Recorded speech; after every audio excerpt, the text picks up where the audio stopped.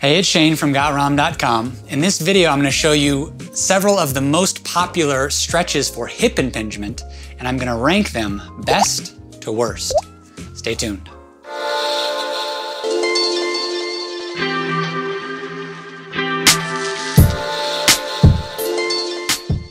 So how do we determine which hip impingement stretch is the best and which is the worst? Well, my ranking criteria is basically the stretches that give you the most instant pain relief and have the least risk of making things worse are the best. And the ones that have the highest risk of actually irritating something and you probably won't move and feel better afterwards are the worst. So with that said, let's get into the first stretch. So the number one stretch, my favorite, is the standing band distracted hamstring stretch. So the first thing you're gonna do is get a thick green band, attach it to a pole or some kind of immovable thing that's not gonna fall over when it has a lot of tension on the band. And then you step through, put it on your high quad, face forward. The band is gonna be distracting backwards or slightly laterally is okay too. And then you come up into a standing position. You're gonna scoot forward to get a little bit of tension on the band, a little distraction. This is pulling my hip deeper into the socket, and there's less of a risk of hip impingement compared to traditional forward fold hamstring stretches. So from here, with my fingertips on the ground, I'm going to take a deep breath, get tight, just squeeze everything in this area, and then on an exhale, relax. Get tight, relax. I like to use this foot to kind of paw at the ground or slide my foot into the ground in this direction. So I hold my breath, I'm pawing with my foot, I'm sliding my foot, hold it, relax. I also can bend forward more, I can lean out to the side, breathe and relax. You're gonna get different angles and different stretches on your hamstrings by moving around. So don't be mechanical about it. Flow between different positions. When you find a tight line, a tight band, stop, breathe and relax, exhale, and sink deeper into the stretch. The advantage of using the band is that it puts your hip deeper into the socket, and so you're not gonna risk that impingement feeling that people often feel when they do stretches for the hamstring without the band. So this is why it's my number one stretch for hip impingement. The next best stretch for hip impingement is the band distracted hip capsule mobilization, or also known as the band distracted hip centration exercise. What does that mean, hip centration? Putting your hip in the center of the socket, which improves all ranges of motion of the hip. So here's how it looks like. The band is hooked up, same position as the first stretch. You're going to scoot forward until you get some good tension on the band. The more you scoot forward, the more it's going to pull your hip into the back of the socket. But you're not going to collapse into a pigeon pose type stretch. You're going to stay very far forward. Notice my torso is way up and out in front of me. And then I come down to maybe my elbows, and I can put my foot behind this knee if I want to do a little external rotation of the hip, or I can even put it on this side of the band for a little bit of internal rotation of the hip. And what I'm looking for is to get all of my body weight balanced over this bone. And when I'm doing it right, it feels like all of my weight is balanced on top of this knee. The main mistake that I see people make in this particular exercise is they go into way too much hip flexion too soon.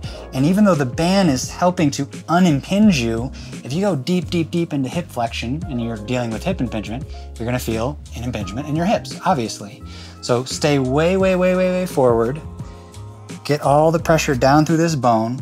Search for a deep feeling of pressure in the back of the hips or a deep glute stretch, and play around with these positions, either rocking my hips out in this direction, that feels nice for my hip, breathing and relaxing, or I can even come down to a shoulder and rest my head on the ground, and I can use this hand to push even more to unimpinge myself, and now I feel an even deeper feeling of pressure here in the hip socket. Breathing and relaxing, wiggling, spending minutes here, playing with different angles, different corners, different vectors, trying to get just the stretch that I'm looking for. The next position that I can move into is the hip in internal rotation. Internal rotation is a range of motion that's missing in a lot of people with hip impingement, and this will help restore it if you do it right. Again, you can come down to your elbow. For me, I like to get the pressure down through my knee. I feel like the bone is pressing up into my socket here. And then I really exaggerate pushing my hip out in this direction, like so. And the pressure's still going down through my knee. From here, I can just breathe and relax, or I can use PNF stretching, proprioceptive neuromuscular facilitation, which basically just means contract and relax. So build up tension with a contraction, tight, tight, tight, and then relax, wiggle around. So work on your hip external rotation, your hip internal rotation in these various positions. Make sure that you're not collapsing into this position, and see what it does for your hip impingement. Moving on to some of the almost best stretches, we're gonna do the band distracted Cossack stretch. So with the band pulling your hip back, you're going to come on your hands and your knees, and then bring this leg out to the side, and then straighten your spine. I bring this foot across like this, and I slowly sink back like so. Normally when people do this stretch, they complain about an outer hip pinch, but if you have enough band distraction pulling you back, it should unimpinge you here and allow you to get a high groin adductor stretch. So you're starting to notice a theme here. This band distraction helps hip impingement when you do it right. So we're gonna show you another exercise now for the glutes. I'm gonna switch legs, hooking it up to my thigh, and I'm gonna put my foot on a wall. It'd be nice if I could scoot back more and get even more band distraction. So if this is the principle that I want you to remember, is that the more distraction that you're getting with the band, the more it's going to unimpinge you in these positions. So try to find a way of setting up a band to a pole a little farther that way, and then do your typical glute stretches like so. This is a figure 4 glute stretch from yoga, where you can thread the needle and go hands through here, and then pull in this direction. Again, sometimes when people do glute stretches, they feel like they can't rotate the hip open like this, but the band pulling you in that direction and your hands assisting, or your elbow assisting, can unimpinge you and allow you, maybe for the first time in your life, to get a nice deep glute stretch without a hip impingement. So even though I've been praising the band distraction for all of these stretches, there is one band distracted stretch that I think does not help hip impingement, and here's what it is. You're going to flow into the next position, but I'm going to reposition the band. And this time, I'm going to step over and through so that it's hooked up just below my glute on my high hamstring. And I'm going to come in this position. You see this a lot in YouTube videos where people say that this is the best hip flexor stretch. But unfortunately for people with hip impingement, we often have something called anterior femoral glide, which means that your femur in the acetabulum glides forward, and this band is going to exaggerate that and probably give you an uncomfortable feeling here in the front of the hip, rather than a nice muscular hip flexor stretch. So to me, this is one of the exercises to avoid for hip impingement. We want the hip to be getting put deeper into the socket, not being glided forward in the socket. So moving on to the last really not so good stretch for hip impingement, we're gonna get rid of the band.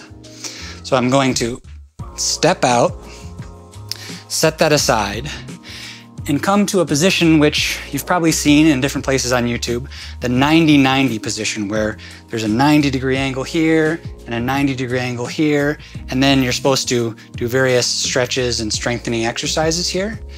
This is my least favorite because most people with hip impingement don't have this kind of external rotation on their front hip, and they don't have this kind of internal rotation on their back hip.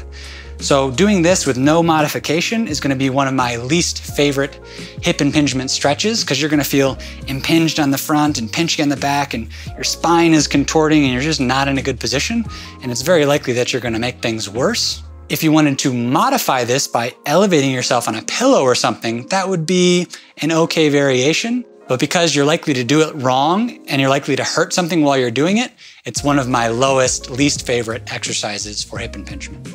So that is it. Some of the most popular stretches for hip impingement ranked best to worst. I hope that video was helpful. If you need a complete program to help you with your hip impingement, go to thefaifix.com. See you in the next video.